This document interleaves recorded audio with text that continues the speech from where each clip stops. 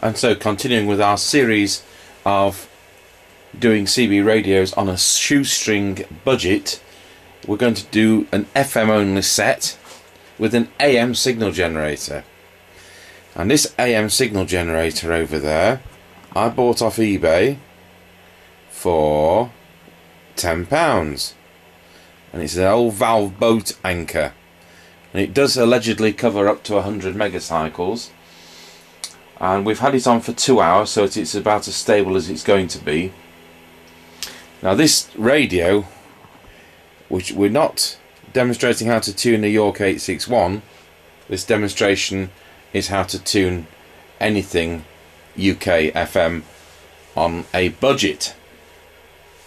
This is a set I just dragged off the shelf, and it's lovely and dusty. In fact, I think we'll do some cleaning of it as part of this video. I know it's on frequency, and it's important. We always do transmit first, then we know they're on frequency, we know the VCOs are working.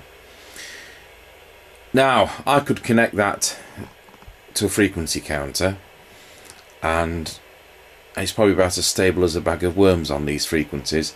It's probably great for doing transistor radios on medium wave, but I think by the time we get up to not far off VHF, top end of HF, I don't think it's going to be that stable. Now, we're going to be using the power supply that we serviced the other day, and this is what I've been waiting for, a standalone SINAD meter.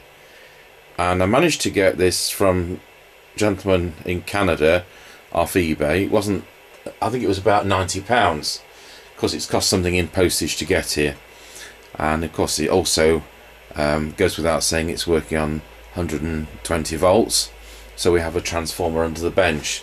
This is SINAD meter, and we don't need to have an FM modulation to use a SINAD meter, because what SINAD is doing, it's signal to noise ratio, and what we're able to show on the meter is that when we have, shall we say, the best possible signal to noise ratio, and we can achieve that by tuning the radio.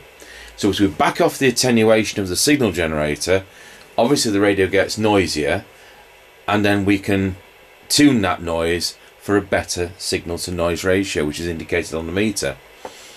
Now our test instruments here, we have the all-in-one Marconi and the all-in-one Schlumberger and all of those kind of things, but they have built-in SINAD meters, and I wanted to do this as a standalone. And I remember in Practical Wireless, the UK radio magazine, there was a project to build a SINAD meter in the 1980s, I seem to recall, and I've no doubt that's well worth doing.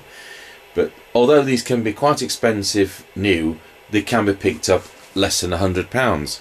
So there we are, with a dead cheap power supply, a dead cheap signal generator costing £10. Oops, wrong way. Not on the normal camera today, we're on one of Mr Chippie's Sony ones. We've got the attenuator, because the attenuation built into the advanced signal generator doesn't go as low as what this CB radio is capable of receiving at, so we need further attenuation. So we'll add a few more dBs in there, and so we're going to be doing this York 861. I say this isn't a demonstration on how to tune a York 861, and I think we'll just wait for Mr Chippie to arrive and he can do the demonstration. So that's it so far. Oh, I know what we will do. I'll tell you what we will do. This SINAD meter also has a built-in millivolt meter. Now you remember, if you've looked at the previous shoestring video we were doing, where we used the cheap and cheerful new signal generator, and we tuned an AM FM modern set in AM mode with a cheap signal generator, and then we switched it to FM and did the detector using a cheap CB walkie-talkie with a call tone. Well, I've dug that same CB walkie-talkie out. We'll select this channel 30, and we'll start by setting the detector. Let's see if we can hear something.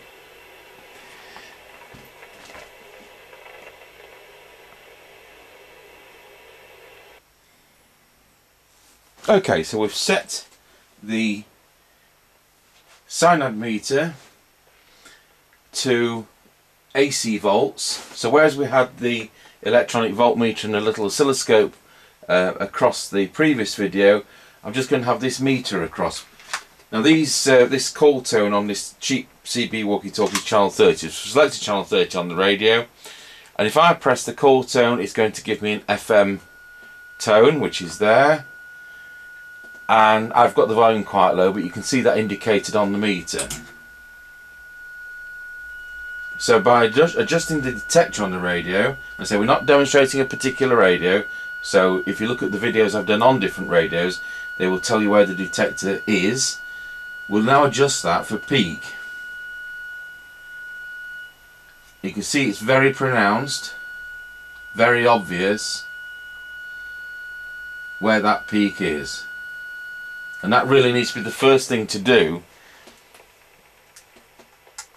because if that's out, you may find a lot of difficulty tuning the rest of the set.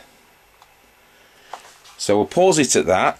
We'll wait for Mr Chippie to turn up, and then we'll have him tune the radio with this setup. And he has never used a SINAD meter. He's been working with me since about 1996, and he's never done SINAD. So how about that? Okay, and Mr Chippie has now arrived in the building, so I thought we would get him to adjust this York 861, which was specially detuned for the demonstration.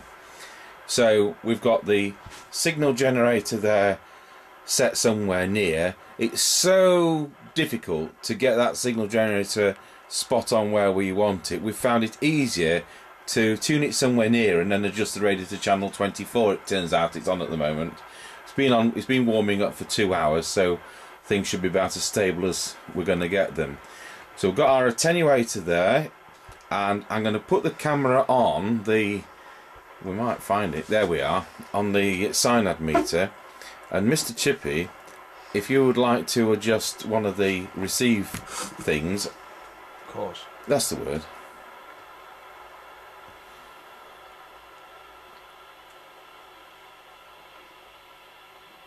So as the signal to noise ratio improves, we get a reading on the meter. We might need to put more attenuation in. Well, that's peaked there. I think we need a bit more. Just hold on. Yeah. Do you want to do the next one? Well, I can see that that's... Because it might be interactive. Yeah. I mean, yeah, it's not getting any better.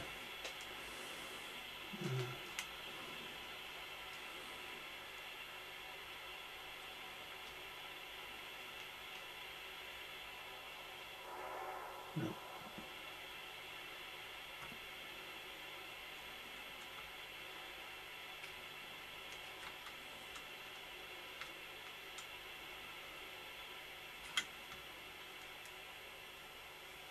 I think we need more attenuation. Yep.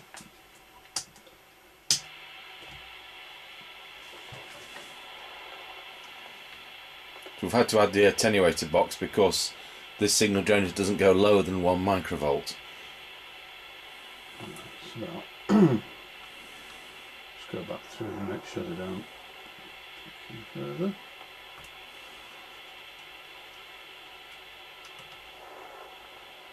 So it's quite pronounced, as you can see, how we get a really sensible reading using the SINAD meter. So that is how we've done it on a budget. Theoretically, you could calibrate the signal meter on the radio from the signal generator, but I wouldn't risk it on something as antiquated as this. But we've used an AM signal generator without its tone. Mr Chippie, just switch the tone on the signal generator. That's AM on top of on AM, so it's kind of slope detecting it. You can switch that off again now. It certainly wouldn't be safe to set anything up using that. So I'll just turn our little... Can you turn it to channel 30, please? I'll just put this back on there.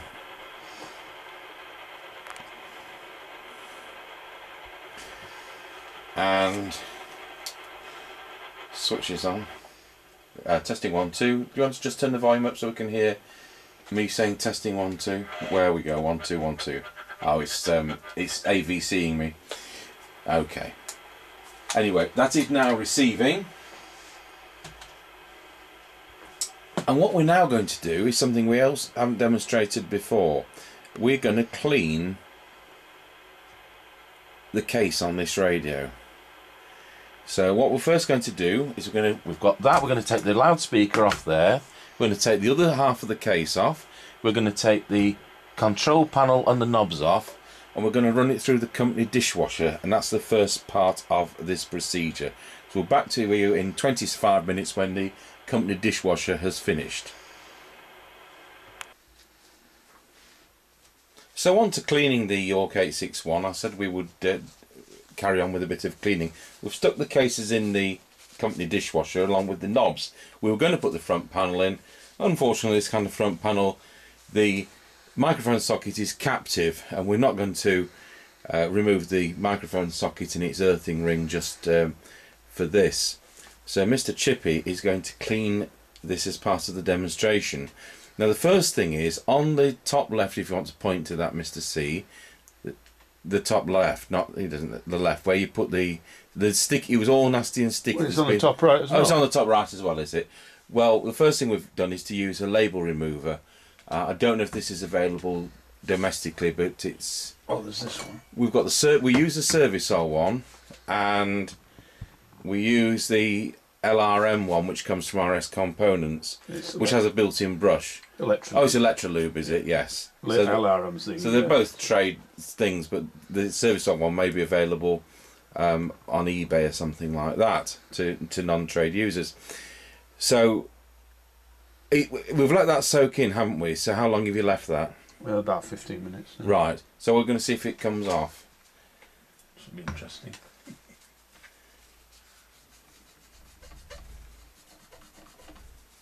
And the answer is yes, but it takes some work. Normally if it's a new label, the label remover soaks into it and it just peels off and wipes away, but this is... well, it's 35-year-old radios. Yeah, the label's been removed a long time ago and the glue's gone rock hard. Sometimes we use isopropyl alcohol, but we may be in danger of stripping the paint off. Yeah, you see the He's just using kitchen towel. Not that it's ever seen a kitchen, but you know what I mean. So the stuff on the right hand side's come off now, but we need a bit more. Yeah, so we have a further application of that. Takes lid off. So that might need leaving a few more minutes. Yes. Whilst that dries, what do you want to do anything with the front panel? Not dries, takes effect. Well, I do, but that's just running. So I don't okay, want to so we'll come back to the camera when it's had another few minutes to soak in. Okay, so back to just turn it round so we can see that you've actually cleaned that top now with the label remover. Meanwhile, the parts have come back from the dishwasher. We've got the knobs back. And Mr Chippie's going to clean the front panel. What are you going to use, foam cleanser? Yeah, but a foam cleanser and this lovely thing I bought from a certain well-known German supermarket. Would it be Aldi or Lidl? Not Aldi. Not Aldi? Yeah. Yes. Okay. So this comes with interchangeable brushes. I use these to clean guitar amplifier cabinets up. So it's not your mum's toothbrush? No, so it's a big toothbrush type thing. Oh, that's good, isn't it? And it works very well. We use a gentler brush on this. Is it rechargeable or do you buy batteries? No, it's 4 AA's. Right. So what I'll do in this case, rather than spray foam cleanser all over the front panel, I'll put it on the brush itself. And then we'll just...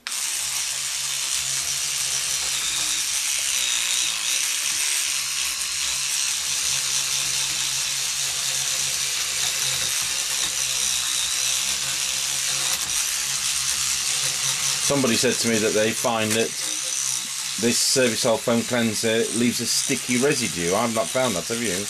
No. I'll need to put a bit more on because it's spread the muck about a bit. I wonder if this has been a smoked on radio.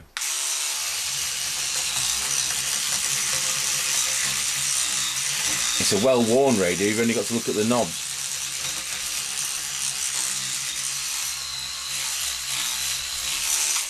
It's just a case of finishing that off with paper towel now.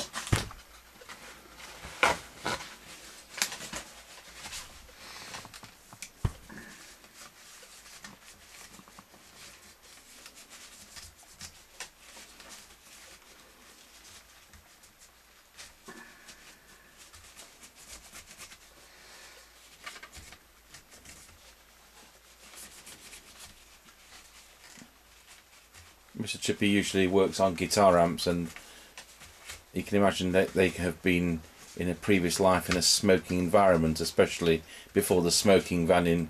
Did I say van? Smoking ban in public places. Smoking van. Well, if you want to smoke, you go in the van now, do you? Yeah. Is that like a Ford Transit? Yeah. Other better brands available.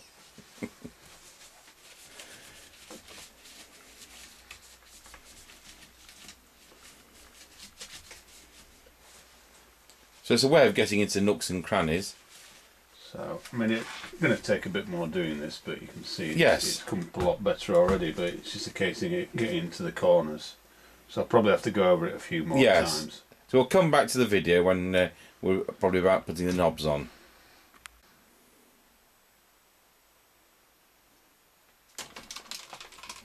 And so to finish, Mr Chippie's now put this back together.